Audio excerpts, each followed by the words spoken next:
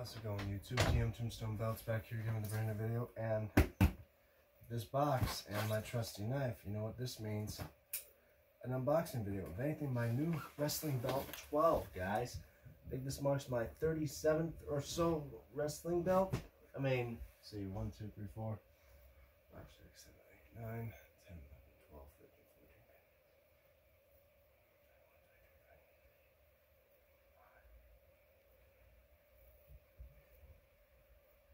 So I think it's my 37th belt, guys.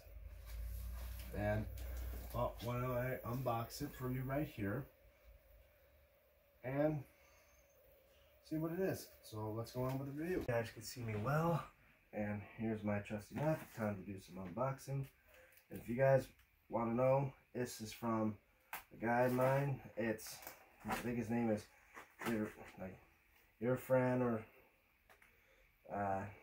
Yunez or something like that. Youngest, I don't know. Again, like I say, it's hard to pronounce names, especially when they're from Pakistan. I mean, yeah, this is a Pakistani bootleg. I mean, as much as I hate to say that, but it's technically what it is. It's a bootleg, and man, this thing's in there good. Maybe let me try this the old-fashioned way.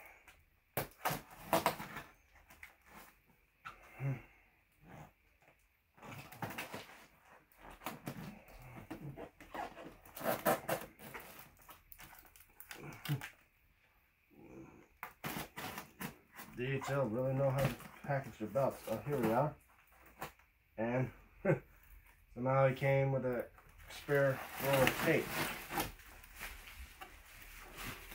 And I'm going to put that box out of the way so you don't see my information.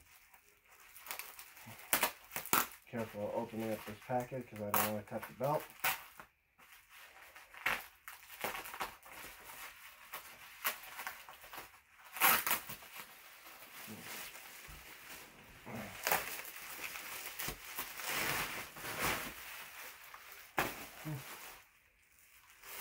Okay, so far so good. And I'm going to put the trusty knife away. And we're going to do one little, let's go on with the review, guys.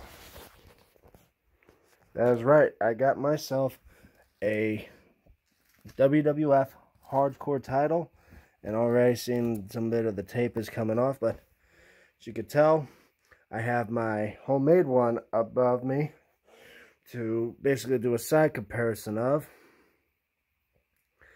I mean, so far not a bad looking belt.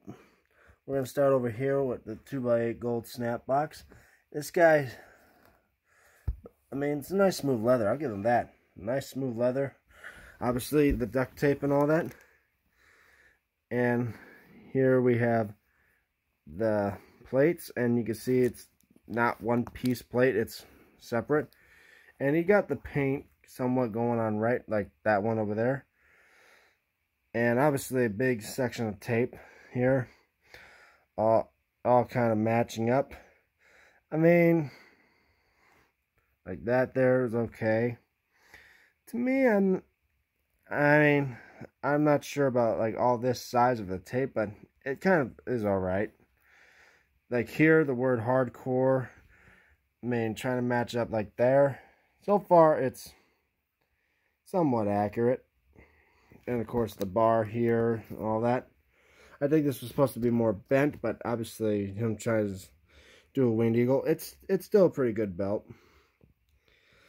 And somewhat accurate. Paint there, half of a side plate there. I mean, you can see he literally tried to match up as what my homemade belt and what the real belt was, to each their own.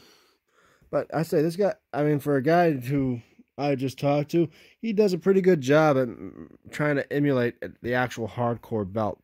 Like, here's the pieces to the secondary side plate, bit of paint in there, and matching it up to my homemade one that's trying to be as accurate to the real hardcore belt. Kind of good.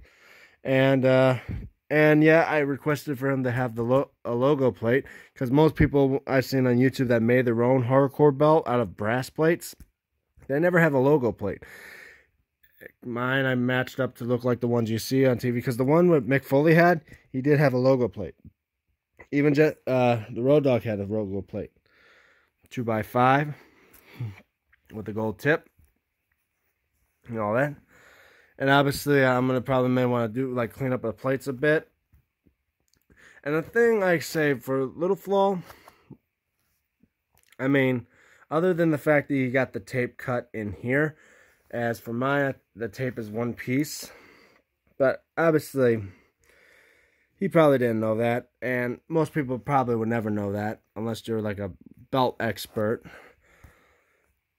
But it's all right. The paint, I mean, I say maybe a little bit too bright, but then again, that could wear off in time. Because I don't think this is, because I don't know if this is actually like enamel paint or something. It feels like it, but anyway, let's flip the belt over. Just an array of bolts on the back, and it has nice smooth leather backing with a bit of tape covered up. And obviously for the belt, it's flexible, and I don't mind smacking the belt around because it's a hardcore belt.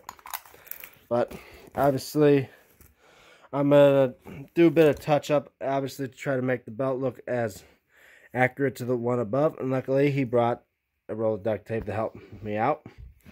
So I'm gonna pause the video here, and I'm gonna do a little changes of tape, and I'm gonna show you this belt around my waist and on my shoulders. So I'll see you guys in a few seconds. Alright, so hope you guys can see me well. Here's the new belt in hand. Here's my homemade one. And obviously, I'm just going to put my homemade one down. So here's the real one in hand. I've done the bit of the changes here. Like putting, well, not only cleaning up the plate, but a bit of the tape here on the logo plate, like it was in the real one.